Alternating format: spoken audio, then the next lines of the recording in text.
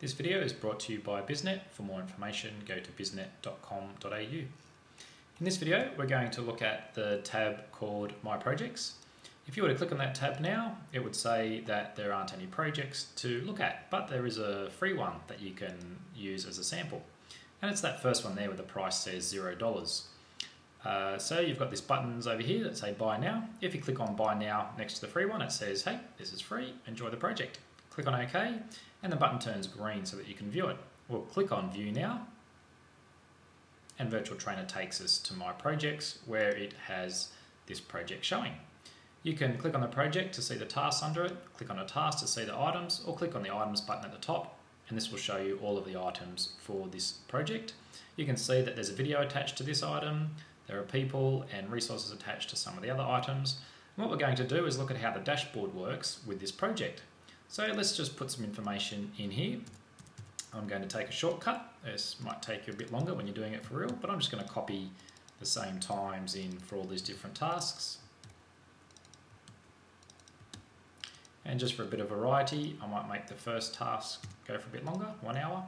And we'll put some budget items in here as well.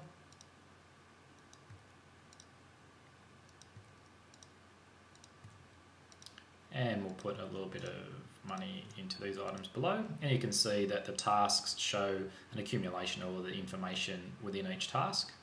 And we'll also go and tick off some of these projects, or these items I should say, as complete.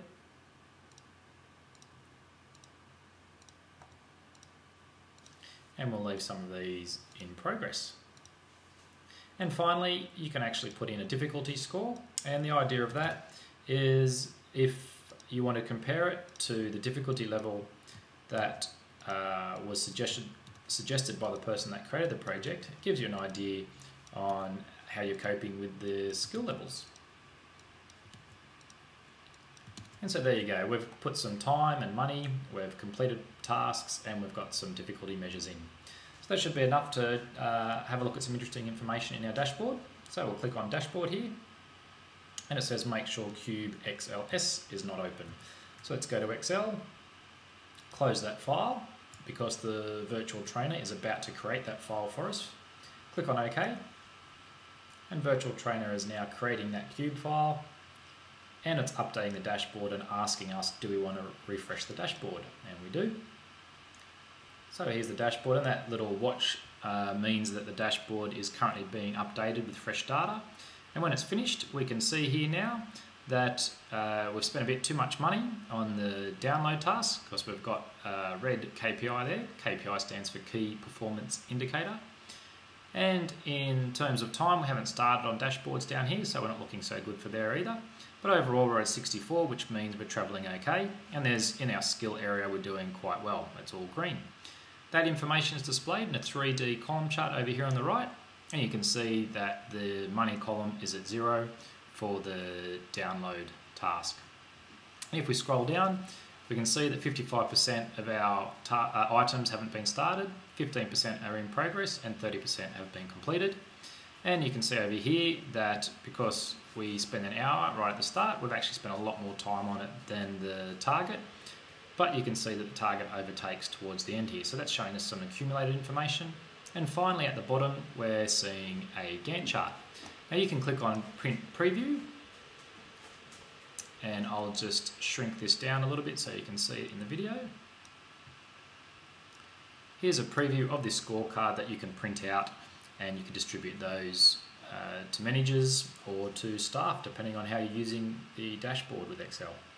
So let's now go back to the project, and what we've seen is we've updated the information, and that information has been shown across in the dashboard with live updates. Just to confirm that, let's go back to the dashboard,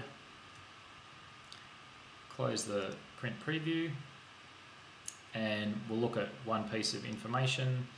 Let's say the pie chart. 15% in progress.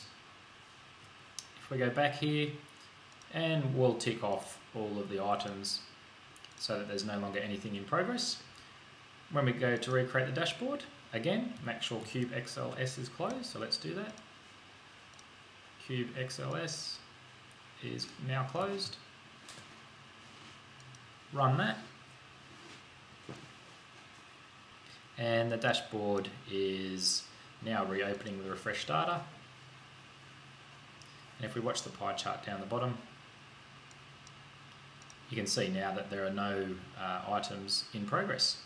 So you're seeing that information as it's being updated in this FileMaker database is transferring straight across into the dashboard, and these Excel dashboards can work with almost any software.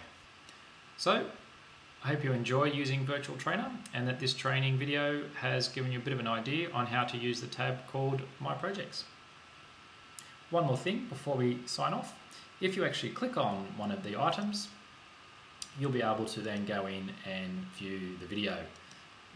Click the refresh button if you're connected to the internet, and the video will load up into that window. And that really is it for this My Projects tab in Virtual Trainer. Thanks for watching.